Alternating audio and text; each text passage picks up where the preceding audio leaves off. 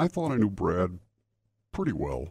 Well, what drew me back into this was when Brendan Dassey's release was appealed. I mean, that's political suicide. Why would Brad do such a thing? And I knew there was something missing. I just couldn't put my finger on it. Well, when I started digging into this again after being completely blown away at Brad appealing the case, I stumbled onto the missing piece I was looking for. It came to be known, and that missing piece was an author from Atlanta, Georgia named Chad Keller.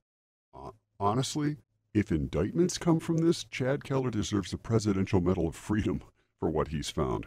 Hell, I didn't even find it, and I'm on the inside. Keller's book exposes the deep-seated political corruption in Wisconsin involving numerous top-tier government players behind it, and everything crosses the desk of former Wisconsin Attorney General Peg Lautenschlager. It's about the friendship between Jerome Buting and Peg Lautenschlager that formed behind closed doors. This will go down as one of the utmost conflict of interest scandals in any murder trial in United States history.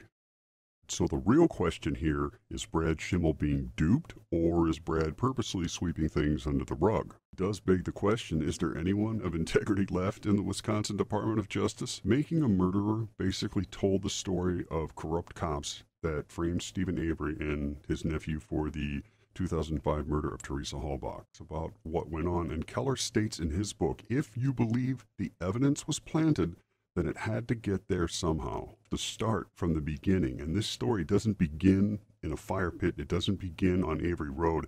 It begins 148 miles away in the Wisconsin state capitol. Because in order to see what really happened, you have to look with better eyes than that. You have to look beyond Avery Road, Buting and the Beast, the unheard political story behind the scenes of Steven Avery's 2007 make-believe trial.